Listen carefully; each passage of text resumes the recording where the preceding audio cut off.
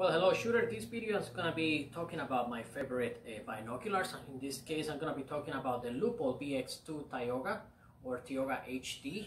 This one, the one I got here, is going to be the 10X magnification by 42 objective lens. The Tioga HD binocular from Leupold, they have different magnification.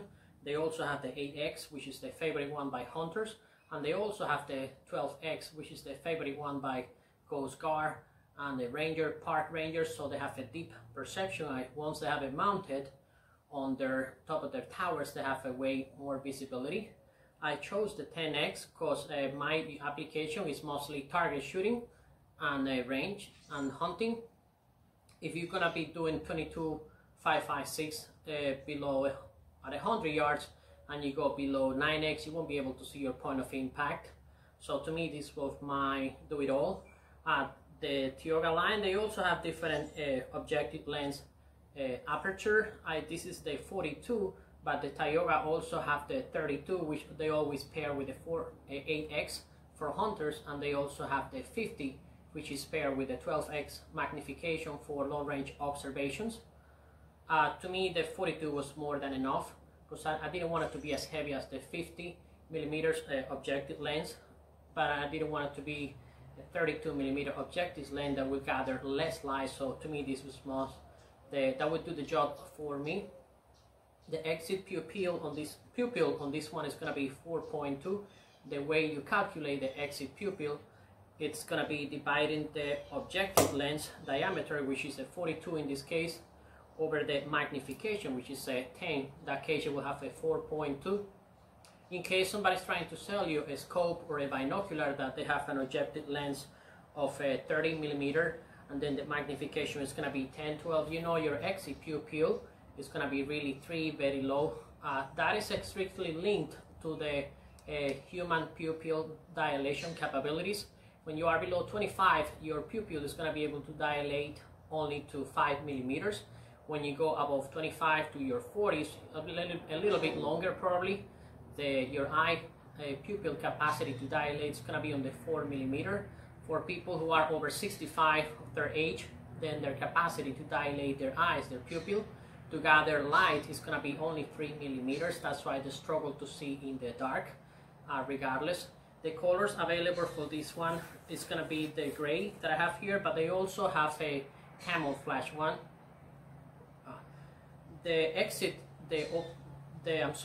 It's called the eye relief on this one, which is the distance from your eyes to the objective lens, to the focal length. It's going to be 15.5mm. Even if you wear glasses, that I do wear glasses, but I can regulate this as you have plenty of room, so you don't have to be really putting your eyes on your glasses.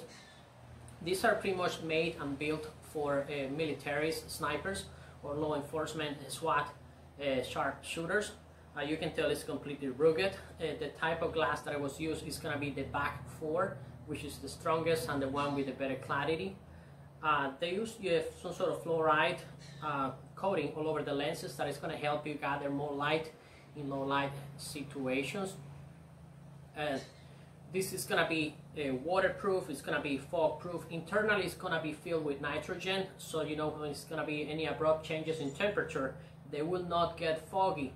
So for those early hunting season, you know you can trust them. Their weight is going to be only 23 ounces. It is extremely lightweight, and the field of view at 1,000 yards is going to be 368 feet. It's really extremely wide field of views. I'm actually challenging the English-speaking shooter followers to find any other 10 power magnification by 42 objective lenses that will be lighter than 23 ounces, and at the same time it's going to give you a wider field of view at 1,000 yards over 368 compared to this one. So please leave your comments below if you find a better one than this one. The adjustment for this one is going to be, you have on the ocular lens over here, you have a ring, so you regulate it for your dominant eye, and then your regular turret over here, so you can focus the image for both of your eyes. It comes with these covers on the back, but I kind of make extra so I can fix it on the strap that came with it, and on the front it also comes with the cover. You are paying high density glass. It's gonna be, the price varies from use. I've seen them from 150 to 250, sometimes at 300, so it varies. This model is not for sale. Leupold is not making it anymore. That's why you can get some real good deals on it. From the factory, this is what you're gonna be getting. You're gonna have the pouch, and you're gonna have the strap and the binocular itself. You can tell by the colors, this is not a yellow, red, pink, or civilian oriented. On the side, it comes with the pouches for military magazine, and the back have the straps, so you can put it on your molly, on your vest jacket. Because you are buying a Leupold product, you're gonna have a original owner lifetime warranty. I'm not sure about the transferable warranty for Leupold. The reticle is just a plain glass. You don't have any reticle. If you go on a trip overseas, you really won't draw any attention over you because, oh, you're ex-military or whatever fantasies. This is all I got for you to share, friends. I hope you enjoyed. I hope you learned something new. If you like it, give it a like. Subscribe to my channel for upcoming videos. Share it among your friends. And thank you so much for your time.